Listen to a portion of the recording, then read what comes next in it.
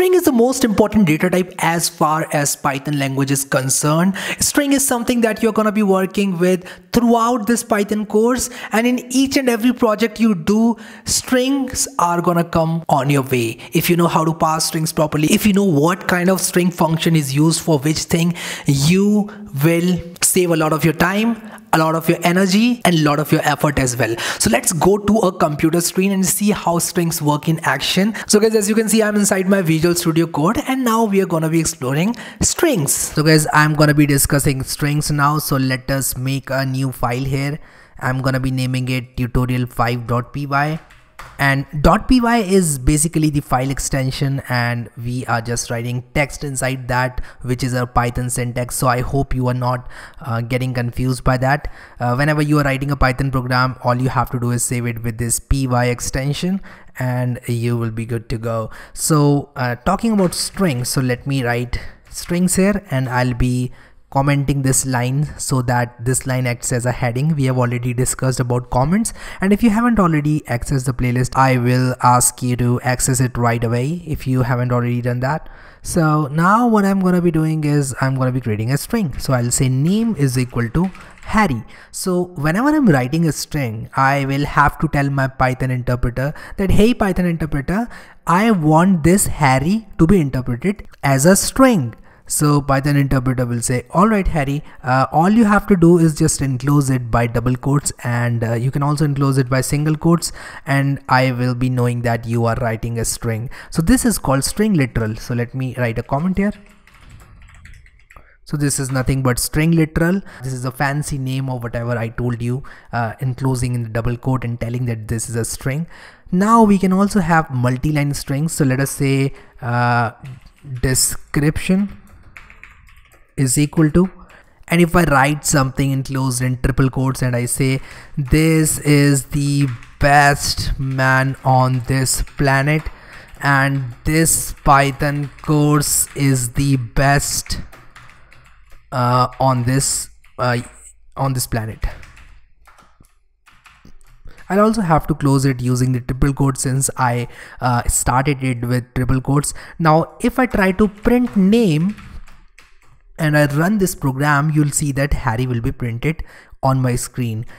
Again, if I press Ctrl D to replicate this line and I change this name to description, let me write down description, and let me press Ctrl S, and I'll be running this program once again. It will be showing me Harry. And whenever you are running your program first time on your PC, it will take some time because it takes some time. So if I remove this description, you'll see Harry printed on the screen, and again if you include this description, you will see Harry as well as the description. So I've given a space here. If I remove this space here and run it again, you will no longer see the space here, and you know what I am talking about. So this was basics of single line strings and multi-line strings. So these were multi-line strings. Multi-line strings, I'm writing it like this so that it serves as notes for you. Now we'll be talking about string slicing. So a string is nothing but an array. Now you might say, what are you talking, Harry? What is an array? You didn't tell what an array is. Let me tell you something. A string is an array because it is nothing but a collection of characters. So when I'm saying name is equal to Harry, I can always print, let me comment this one, I can always print name 0, and if I say name 0, I will get H printed on my screen. Now you all might ask me why 0, why not 1? This is because index starts from 0 in any programming language. I should say most of the programming languages index will start from 0. So in Python, index starts from 0, and you can see H printed on my screen. If I write name 1, then you can see if I run this program, it will print A on the screen. This is because if I count from starting from H, 0, 1, 1 corresponds to A, so I'm getting A on my screen. Similarly, if I write 2 or 3, I should get R, because this is because 0, 1, 2, 3. So at position 3 I have R, so I'm getting R printed on my screen. So this is basic character accessing from a string.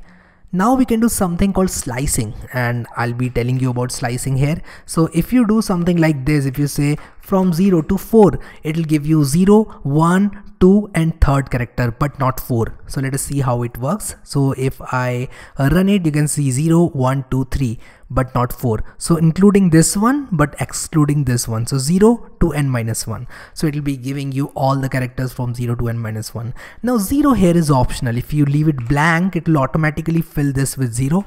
So if I save this and if I run it, you'll see that I'm again getting the same result, which is HARR.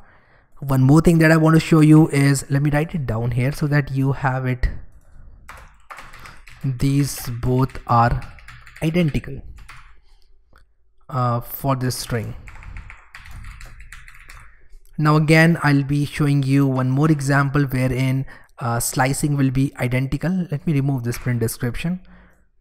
I'll be copying these two lines and again I'll be pasting it here, and I'll show you how you can slice like this. So you can say something like print 1 to 4. So it will start from 1, 2 and 3. So it will give me 3 characters at index 1, at index 2 and at index 3, because 4 is not included. So this is the slicing rule, and it starts from 1 and it will end at n minus 1, where n is this one 4. So it will start from 1 and it will go up till 3. So I hope you got this one. Now I want to show you something. If I count the number of characters in this string, 1, 2, 3, 4, 5. So if I go from 0 to 5, so if I say 0 to 5, let me remove this. I'll modify this one. 0 to 5. It will show me the entire string. It will show me Harry. But again, if I say 0 to blank, it will automatically fill this with the length of the string. So if I run this one, it will again show me Harry. Now what I want to tell you is, if I remove this 0 and if I remove this and I run it, it will show me Harry, because it will automatically fill this one with 0 and this one with the length of the string, which is 5. So I hope if you see these blanks anywhere in any Python code that you are looking at, you'll not get confused and you'll automatically fill it with 0 and the length of the string. So these both are again identical. Now we'll see some of the important string methods. So what I'm going to be doing is I'm going to be printing string methods so that I know where I started typing string methods in the output. And also I'll write here string methods and I'll comment it and I'll give myself some space. Again, what I'm going to be doing is I'm going to be starting with length. So let me create a new fresh string. Fresh is equal to Harry, or let me say programming with Harry, and I'll press Ctrl S, and if I print this string, no surprises, you'll see the string. Now if I say print len string, sorry, not string, the name of the string is fresh, so I'll have to type fresh. And now if I run this program, you'll see that the length of this entire string will be displayed. So if I remove this one and if I save it and run it, you will see 5 printed on this screen. So if I say the length of this string is, and if I press comma and save it, you'll see that the length of the string is 5 will be printed on the screen. So this is len function which prints the length of the string. Now you might be thinking what this function is, what are functions. We are going to be dealing with functions very soon, but for now you just think of function like something, it takes something and it will give you something, and it is called return value of that function. So if I talk about len function, it's saying return the number of items in a container. So this is something Visual Studio Code is helping me out with.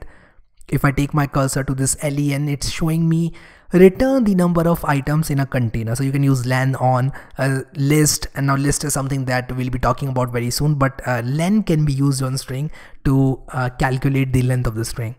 Now we'll see some more functions of strings, and we'll talk about strip. So let us say if I do something like this, space and space, and if I print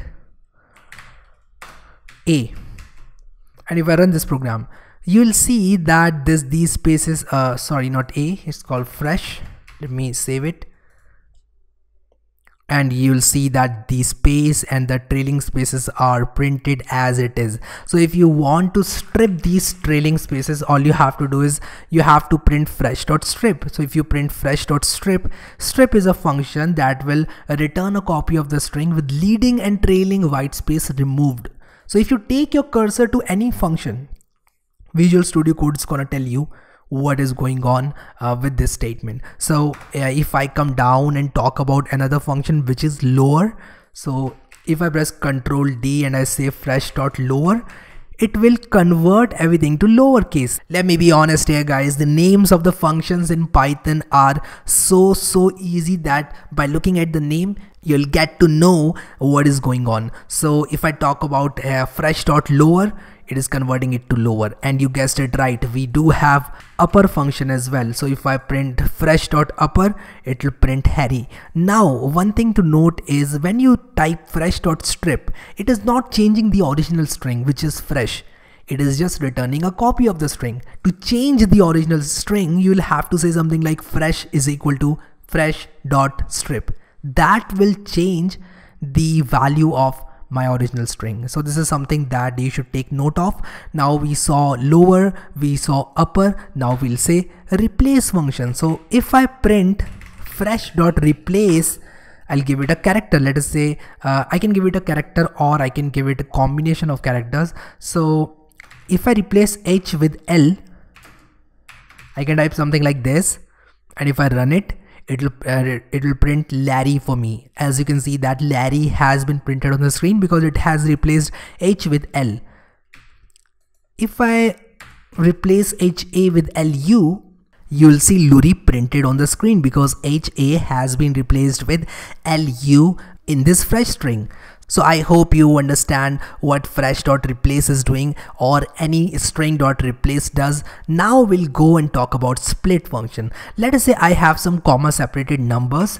Let us say I have nums is equal to 1 2 3 4 5 6 7 8 9. So I have this comma separated list of numbers. This can be coming from a database or somebody might have given me through a text file. Let us say I am a programmer and I have to parse these numbers. So I can create an array of this string by saying print nums.split. So I can split it by comma, and this will return me an array which is a list. Now again, we'll talk about list later in this video, but I just want to show you the string function which can convert a string with a list of numbers or with a list of these values, the values that you are seeing in this original string. So these were some of the string functions, and I want you to go to the internet and look up for more string functions. So all you have to do is type string functions Python and you'll get a lot of websites, and you'll see the link of official documentation as well. Go to the documentation, choose your Python version and start practicing. If you start the habit of reading this Python documentation, I'm telling you that you will be benefited in the long term. So make sure that you go to this Python documentation and find out where the list of all string functions is, and try all these string methods one by one. So if you try these string methods and you know what method is doing what, it'll be easy for you to write efficient Python programs. Once again, if you haven't accessed this Python playlist, I would like you to go to my channel, just open it now and click on this bookmark page button, and all you have to do is save this playlist in your computer. That way it'll be easy for you to access and complete this course. Once again, you can get all the code that I'm writing on this page in the description, so feel free to take all the code from the description. I hope you're liking this video. If you are, then give me a thumbs up, and also let me know if you have any doubt in the comment section below. We'll be starting with an exercise very soon, and I want you to complete that exercise, and I'll be evaluating your solution as well if you solve the problem in the solution video of the exercise. So make sure to solve that exercise. I'll be dropping in the exercise very soon. Guys, I hope you know what string is now and you understood the concepts that I told you throughout this course. We are going to be seeing more on strings as we progress through this course, but but this was the basics of string that you must know. If you like this video, give this video a like. If you have any doubt, make sure to comment down below and access the playlist from the description. This is very important